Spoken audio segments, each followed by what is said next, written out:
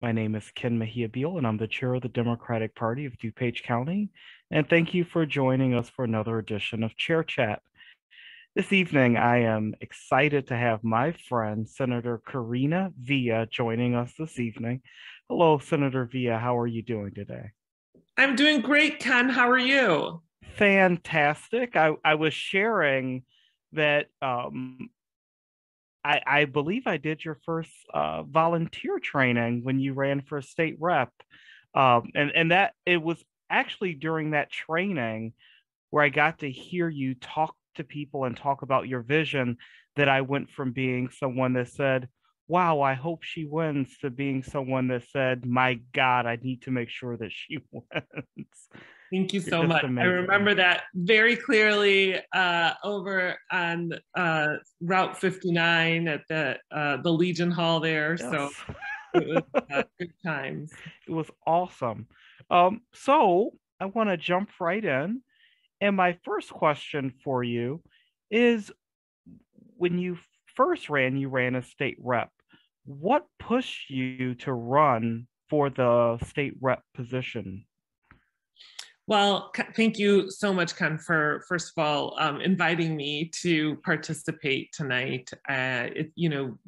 Forums like this just help people learn more about running for office, and hopefully will inspire someone out there listening to one day say, I'm going to go ahead and run. So I remember years and years ago when I was a school social worker, I had the extreme pleasure of meeting then Representative Linda Villa. She came to West Chicago because the current state representative, Mike Fortner, invited her to come and speak to the students of West Chicago, since the students were predominantly Latino, and Linda, of course, is Latina herself. So she came and spoke to the students. I wasn't able to go to the assembly because I was dealing with a student crisis.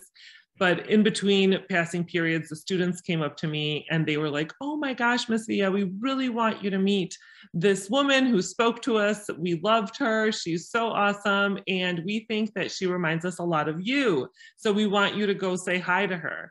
So I was like, okay, well, let me run down and say hello. And lo and behold, I meet Linda Villa, and she, at that moment, was like, you're awesome. Like, you're a school social worker. The kids love you, and you need to one day consider running for office.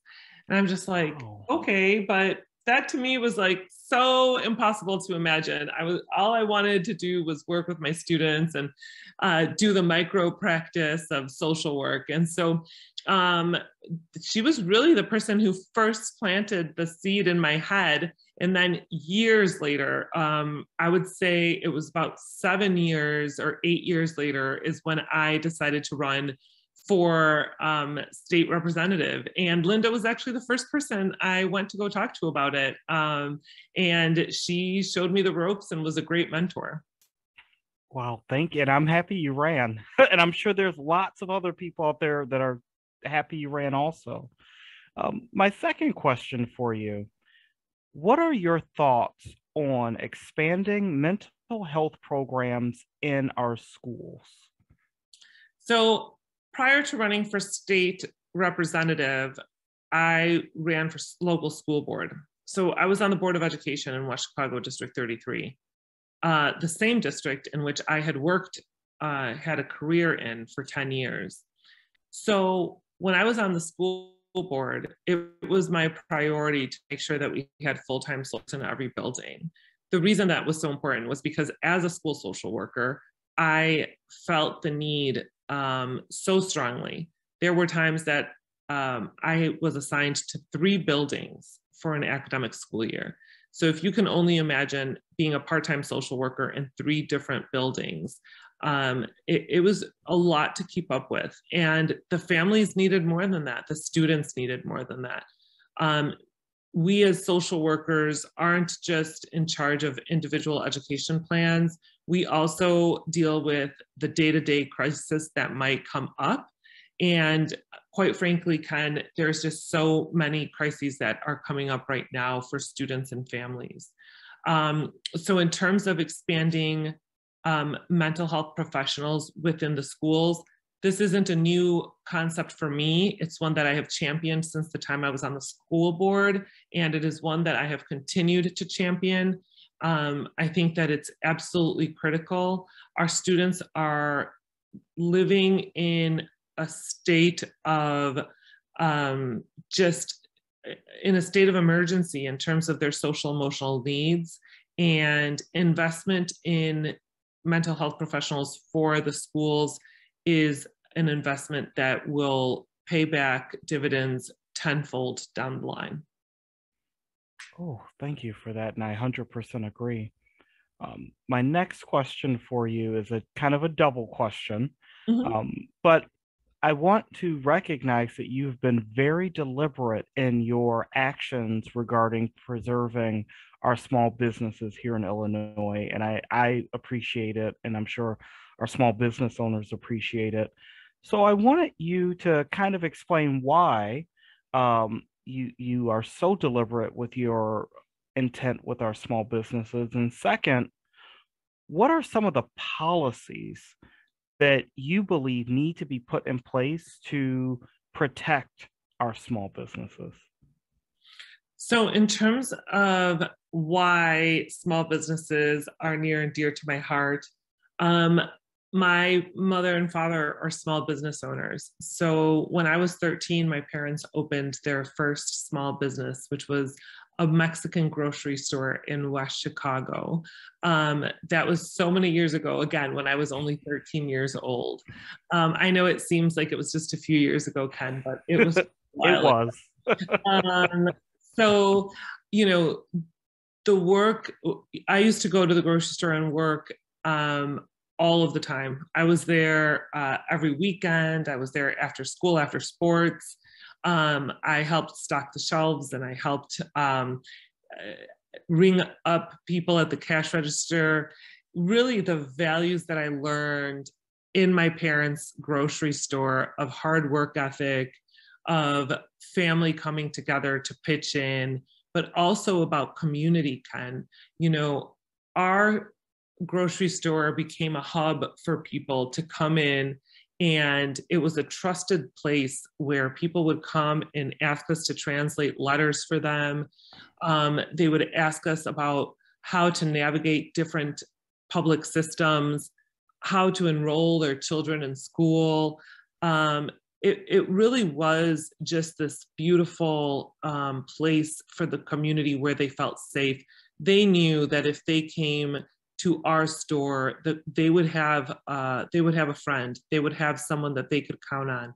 There were times that families would come in and they didn't have money enough to pay for their groceries, but they knew that, you know, they could ask our family and say, can we take some groceries and come back and pay it later?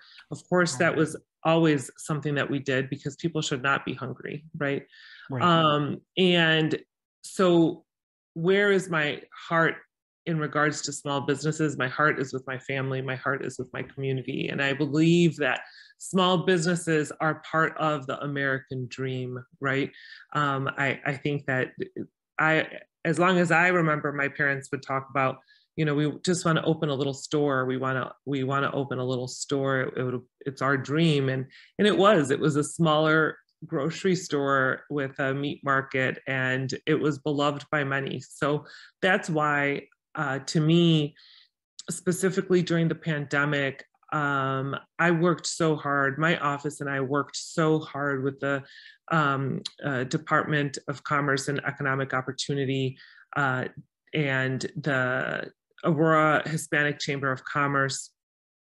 We worked closely with them to go to the small businesses and knock on their doors and explain to them about all of these different grant opportunities that were available to them. We urged them, we begged them, we implored them to fill out these applications to get funding from the government because of the interruption to their businesses during COVID. We were able to, as a direct result of us going and knocking on these businesses, we brought $1.65 million in funding to our community. Places that we went and literally knocked on their doors and talked to the owners. These places included Monarca Gifts, Vanity Hair Salon, Los Girasoles, Taqueria, Nails de Ángel, La Cocina de María, and El Coco Loco. These are some of the businesses that had a direct impact because of us going and talking to them. Now, in terms of policy, Ken, I would say that finding ways, as you heard in the governor's address, some of these businesses are going to be seeing some relief in terms of, for example, for liquor licenses, holding off for a year on those renewal fees. You heard about the state gas tax having a year break. That'll impact the business owners that have to drive around and go and do the work that they have to do, and that'll help them save on their bottom dollar. I think that also making sure that there's money invested in opportunities like the small business development centers. I don't know if you knew this, but our community colleges in the area, so Elgin Community College, College of DuPage, Waubonsie Community College, they all have small business development centers that in their buildings to provide assistance and resources to small business owners. We want to make sure that we keep funding these programs like this, because we know that to be a small business owner, it's really tough. And if they need resources, if they need guidance, we want them to have access to these small business development centers in order for them to thrive with their business models. Wow, thank you. And I did not know that information, so thank you for sharing it. My next question, you serve on the mental and the behavior health committee. What can we look forward to seeing on the agenda in 2022? There's a lot of discussion right now in regards to mental health overall. There's a lot of conversation of bringing funding for some of these services. That is one of the biggest setbacks is people with master's level degrees in social work are leaving the industry in terms of working for state agencies, or just simply not working, not going there. They're going to private agencies instead.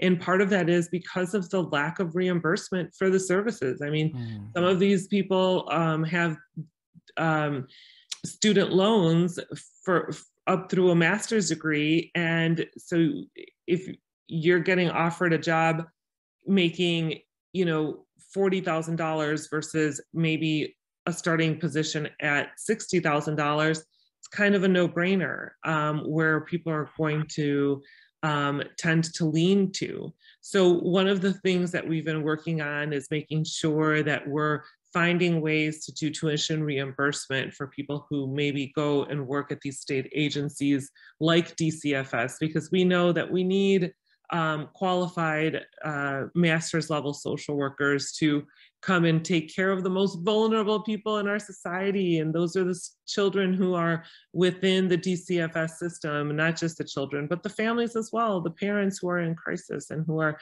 experiencing some of these stressors that are maybe leading them to engage in behavior that they could maybe just need some assistance, and they can then turn their behavior around. So I think be on the lookout for investments in mental health.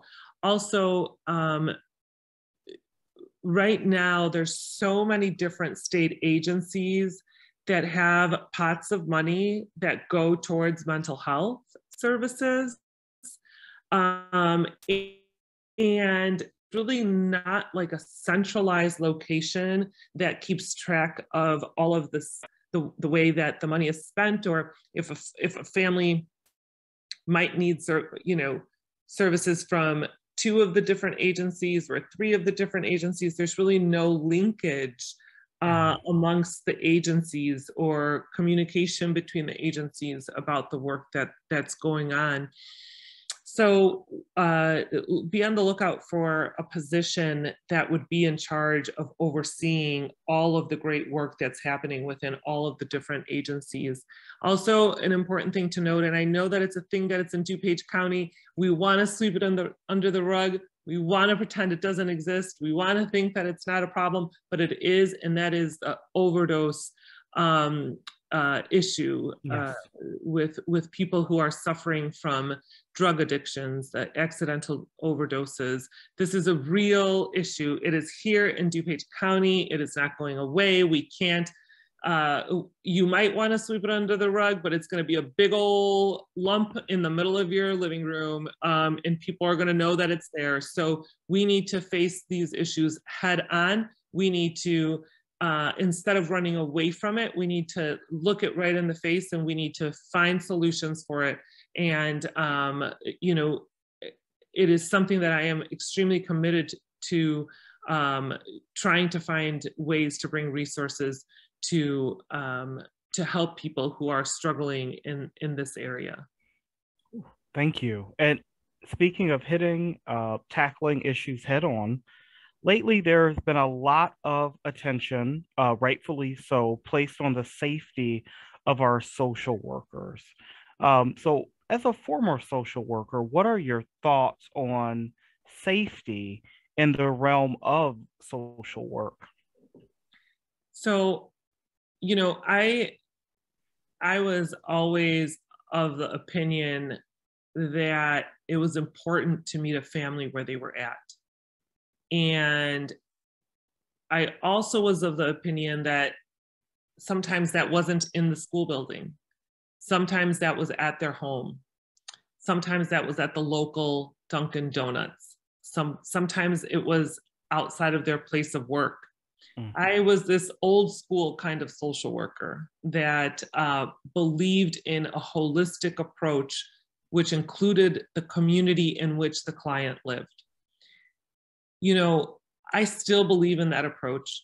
I still believe that our social workers need to have access and availability to meet the client where they're at. And sometimes that means that the social worker can't go to the home. It sometimes means that the social worker has to find other ways of engaging.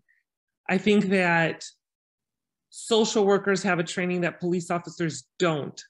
I think that police officers have told me that they want social workers, they want more social workers, because the police officers see the mental health needs that there are in the community, and they're just not trained as social workers. They're not trained to respond to some of these crises that they're encountering within the community. I think that in regards to safety, social workers need to have quick and ready access to information about homes that they're going to visit. If they are mandated, like by DCFS, to go on these home visits, there needs to be timely access of information of whether or not it is a safe home to go to. And if it's not a safe home to go to, then they need to have assistance from the local police departments, or they need to be using the buddy system, or they need to be interviewing the child somewhere outside of the home. I think that, in all of my 15 years of being a school social worker, there was one time that I was deeply afraid. Deeply afraid, Ken. It was one time, and this was hundreds and hundreds of home visits that I had gone on. And that time I had my school principal with me. I didn't go by myself, and we backtracked and got out of there and immediately sat down, reviewed what had happened, reviewed the situation, reviewed what we needed to have done better, what we should have done better, red flags that we should have thought about, to make sure that a mistake like that was never made again on our behalf. So I really think that making sure that we're following best practice, that we're reading all of the signs, that we have access to the training that we need in order to make decisions of safe entry to homes, and immediate access to information such as whether there's criminal history in the home. I think all of those things are important. Thank you. And I 100% agree. And I really appreciate you sharing such a personal thing with us, that personal story. Now, for our last question, I like to keep the last one light and fun. So this is a pivot. I know typically the question is if you could pick one song to play every time you entered a room, what would it be? But I'm not going to ask you that. Senator Villa, if you could pick one song to play every time you exited a room, man, what would it be?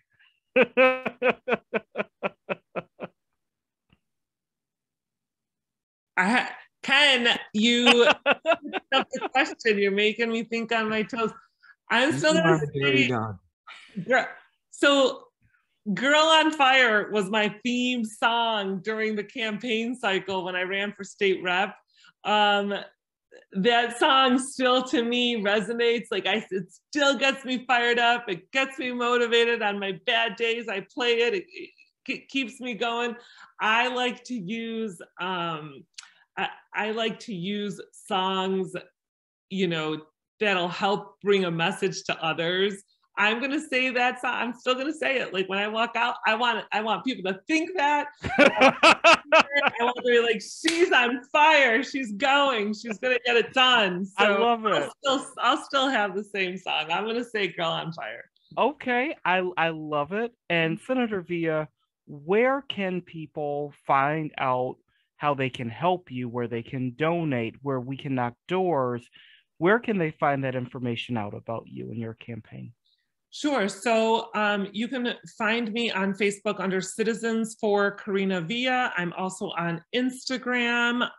You can find my website super easy, www.karinavilla.com, KARINAVILLA.com.